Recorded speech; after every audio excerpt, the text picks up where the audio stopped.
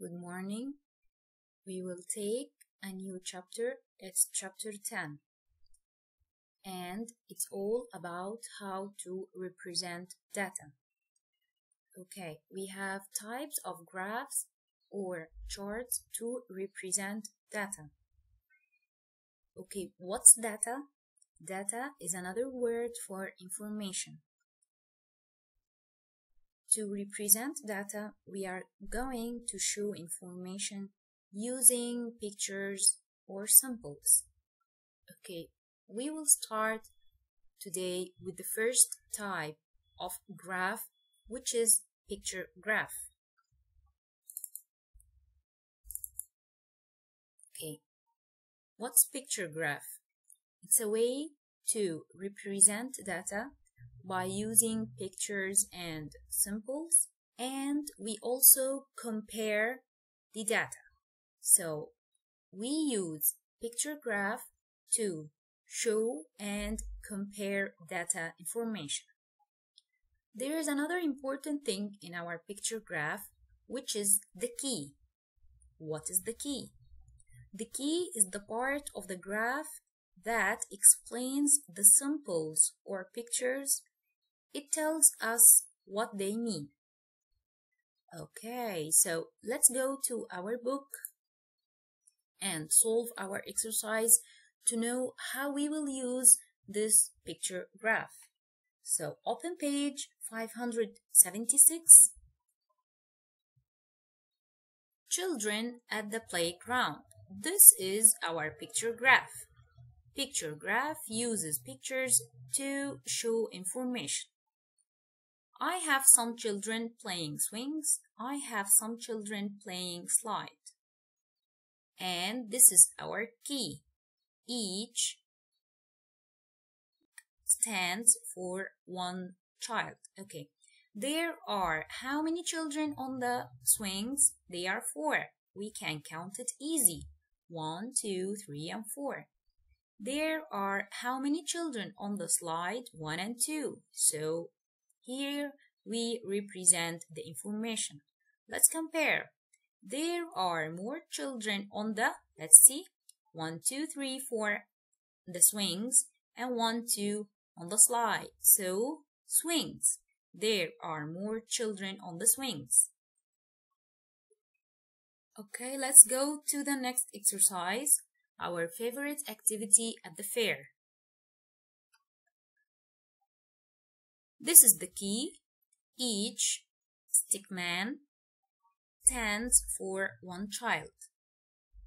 Animals have 1, 2, 3, 4, 5 children, and rides 1, 2, 3, 4, 5, 6, and 7. Okay, which activity did more children choose? Circle. Okay, as we see from our picture graph, the rides has more, yes, children. Okay, how many children choose the animals? Yes, 1, 2, 3, 4, 5, so 5, and we can count it easy.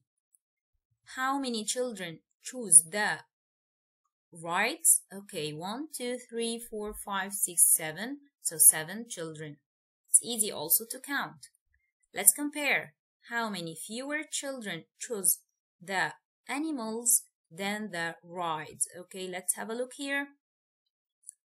Yes, there is 2 here.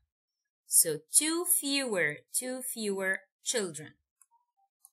Our last exercise. What we drink for lunch. Okay, we have here milk, juice, and water. Fine. Let's have a look to our key. Each stickman stands for one child. Use the picture graph to answer the question. How many children drink milk? 1, 2, 3, 4, 5, 6, 7, and 8. So 8 children. How many children in all drink the juice and the water? Let's count them all. 1, 2, 3, 4, 5, 6, 7, and 8. So 8. And we can also write it as an addition number sentence. 3 plus 5 equals 8. How many fewer children drink water than milk? 1, 2, 3, 4, 5, 6, 7, and 8 for the milk, and 1, 2, 3, 4, 5 for the water.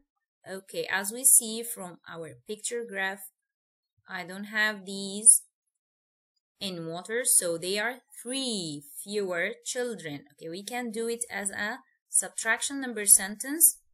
8 minus 5. Yes, so 8 minus 5 equals 3.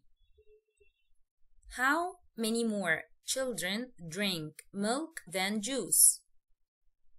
This is the milk, this is the juice, and these are empty here. So how many more here? Let's count. 1, 2, 3, 4, 5. So 5 more children. Number 9. How many children in all drink milk, juice, and water? So we will count them all here. We will count them all.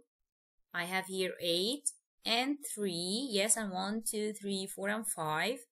So another addition number sentence. 8 plus 3 plus 5 equals 16. So 16 children. The last one. 4 new children join the class. They drink juice at lunch. Now, how many more children drink juice than water? So we will go to the juice and we will draw the 4 more children. So this is 1, this is 2, this is 3, this is 4 new, 4 more children. Now, the question. How many more children drink juice than water? Okay, let's go. This is the juice and this is the water, and I have here 2 empty. So 2 more children, yes, 2 more children drink juice than water. So here also we can compare by using picture graph. Okay, thank you for today, and I hope that you understood what I said. So do your homework and have fun.